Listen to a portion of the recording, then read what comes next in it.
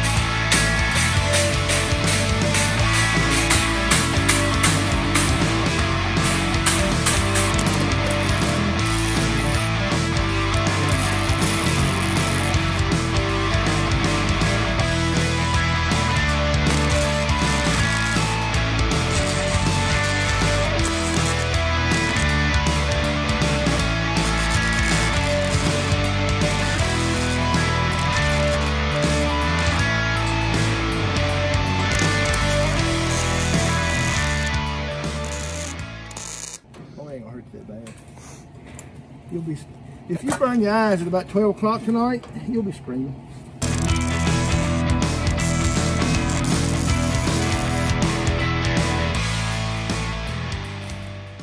So right now it is 6:30 in the morning. I've got the truck warming up. I've got the trailer hooked up. Yesterday we got a message from a realtor around here named Jeff Jones, and he's got a house that has some items that need cleared out. So thankfully the house was already mostly cleared out and I'm just getting the leftover items. But at 1 o'clock today, they're doing photos for a listing. So we're gonna get over here, get all this stuff out. All right, YouTube, I'm here with Jeff Jones, the coolest realtor in Mobile, if not America. That's up for debate. But I'm gonna let him introduce himself. He's got a YouTube channel, and we just finished cleaning out this house. Yeah, this house is going live on the MLS tomorrow, actually. So it's gonna, it's gonna sell really quickly, and then I'm gonna make a YouTube video about it, about the area. And so Corey, my man, is helping clean it out. But if you want to check out, you can go to Living in Mobile. That's my channel, and I'm posting about all things Mobile. So we are all done at this house. So there was a bunch of just miscellaneous silverware and china and just all sorts of stuff in this room, some big furniture. Got all that stuff moved out.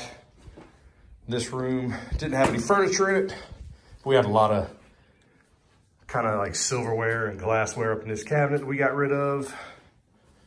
The kitchen had a bunch of glassware over on this counter, a bunch on the other side of this microwave. So we just got it all in a trash can, busted up to save some room. Stuff was on this counter. This whole corner was full of picture frames and miscellaneous cookware. Actually got me a cast iron skillet from there, guys. So heck yeah, junk removal. All right, and this one has some picture frames and some random stuff along this wall, bunch of miscellaneous items in here. Everything is cleared out. We are all done here, so we're gonna lock up and get on to the next one. So here's the outside of this house. It's actually a really nice house. It's just outdated, could use a good remodel, but plenty of space, good looking house from the outside. But what we're here for is everything that came out of it. Now, it wasn't completely full. It was already cleaned out, and this is just what was left, but got like a couch, some chairs, miscellaneous items that I actually think I can resell, but a lot of this stuff is gonna go to the landfill. And even got a good bit of scrap metal out of here. So check all this stuff out, guys. All this is scrap metal from this job. A lot of this nice looking silver stuff is 729 or 769, something like that. I don't even know what that is. I know 999 silver is where it's at. So this is probably not valuable, but I'm still gonna sort through it. If it doesn't look like anything worth a crap, I'm just gonna scrap it. So cool find those. This is a fireplace cover. It actually folds in together. So that's actually really cool. So I'm probably gonna post that online, see if I can sell that. Maybe even just try to sell all this stuff. All right, since we just left that job, a lot of you guys have been asking me what it's like to start a junk removal business while holding a full-time job. And I'll be honest with you, it's not easy, I mean, I work a full-time job plus weekend nights at a bar, so I'm even busier than just somebody with just a job, especially with my sleep schedule on the weekends. But I will say, though it is a lot of work, it is very well worth it. I do not recommend you quit your full-time job while you're trying to start this business. One thing that I've done that's been very successful for me, of course, I'm still in my infant stage, still growing, getting my name out there. Excuse all that, some stuff rattling around from that job. Is I've used my full-time job income to continue paying my bills and, going out and doing things to where Junk Boss money, what I profit from Junk Boss, strictly goes to Junk Boss. So when I first started, my first couple of months was very busy. Was as busy as I could allow it to be while still working my schedules. And I used that money to buy stuff like chainsaws and weed eater and, other tools and items like my hand truck and a big trash can, all sorts of stuff.